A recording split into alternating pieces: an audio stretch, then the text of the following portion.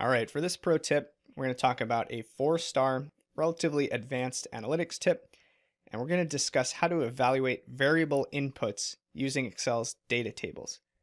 Now, the data tables that we're talking about here are different from your standard cell ranges formatted as tables.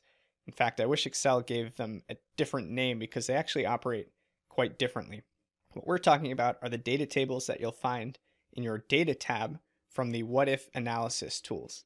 And what these data tables do is they allow you to calculate an array of results with the click of a button based on an entire range or variety of potential input values. So to show you what I mean by that, we're going to look at our property cost calculator tool, which we've seen before throughout the course. And the idea here is to understand exactly what our mortgage cost or our monthly mortgage cost would look like based on different interest rates, ranging all the way down from 3% up to 10% in half percentage increments. So the manual, kind of tedious old school approach would be to plug in those different interest rates into cell H8 and see what the mortgage costs spit out in cell H14. But instead of doing that, we're going to get a little bit more sophisticated, and we're going to select this table, this blank range in columns J and K, and we're going to use Excel's data table tool to produce an array of results based on that range of interest rates. So we're going to head to our data tab. We're going to drill into the data table option from the what if analysis tools. And then here we only have two potential inputs, a row input cell and a column input cell.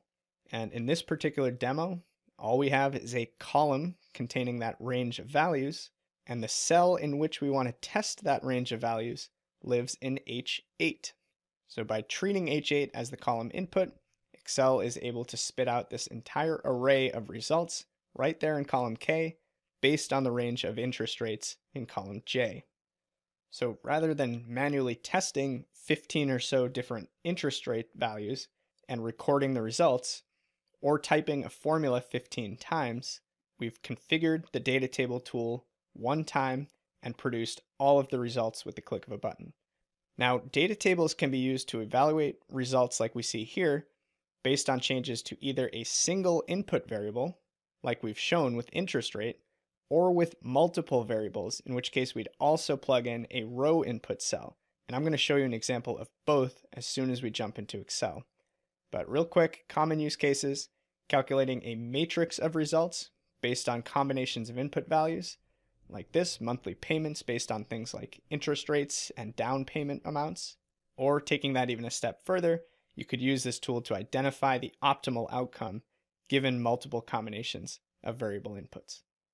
So let's go ahead, open up our pro tip workbook, roll up our sleeves, and practice building some of these data tables.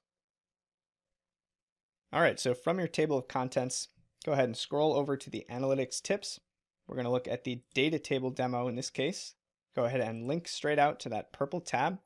And here you'll see our property cost calculator, which, as we've seen before, takes a bunch of inputs like the purchase price, the tax rate, and some loan terms, and spits out outputs like the loan amount, the mortgage costs, property tax, etc. Now, what we care about in this case is the monthly mortgage cost here in cell H14. And this mortgage cost is a function of a few different factors. For one, the down payment, and for two, the interest rate, among others. So if we change our down payment from 20% to 30%, you'll notice that our monthly mortgage costs are reduced. By contrast, if we change our interest rate from 4% to 5%, our mortgage costs increase. So these two factors both impact the mortgage cost. So what we're going to do here is create two different data tables to test or evaluate different combinations of those potential input values. So in our first case here, all we're testing are variations in the interest rate. So step one is to create a column containing each of the variations in the interest rate that we want to test in order to see the impact on our output formula or our mortgage costs. And I've just got to show you this tip here. You can either type in these values manually, or what you can do, I'm going to delete those. You can type your first value here, hover over the lower right corner, and listen to this. Hold the right click button, drag down and back up, then release to access this kind of hidden menu here. And what we're going to do is drop into series at the bottom. We're going to fill a series in a column, and we're going to step or increment by 0.5 percentage, and we're going to stop at 10%. That's our max value. Press OK. Boom, it's filled that perfect incremental series for us with one click of the button. Now, the goal here is to populate these blank cells here from K4 through K18. And in order to do that with data tables, we have to set things up in a very specific way. Step 1, which we just achieved, is laying out the range of input values. Step 2 is actually linking to the formula that we're looking to evaluate.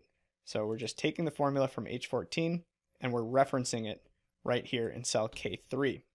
And what that's going to allow us to do is select this entire range of cells, which includes both the formula itself and the variety of input values. And from here, we can go into our data tab, what if analysis, data table.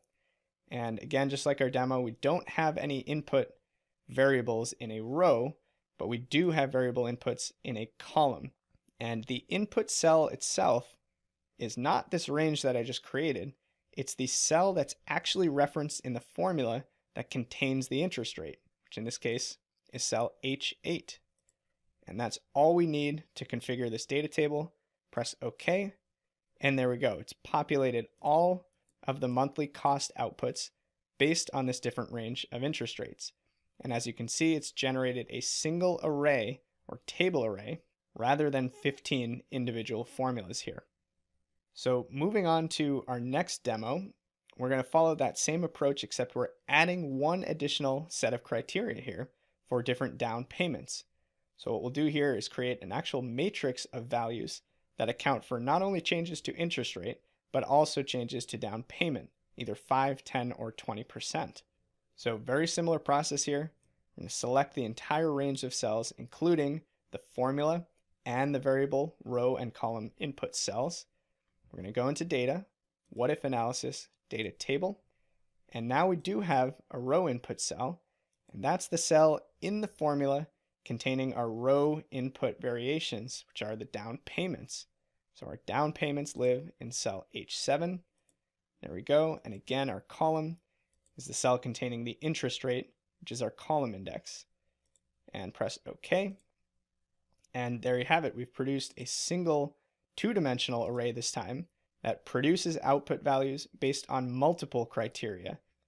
So there you go. These data tables in Excel can be a little bit tricky, a little awkward to work with at first, but once you really get a handle on them, they can be a great tool for evaluating an entire array of results based on variable inputs.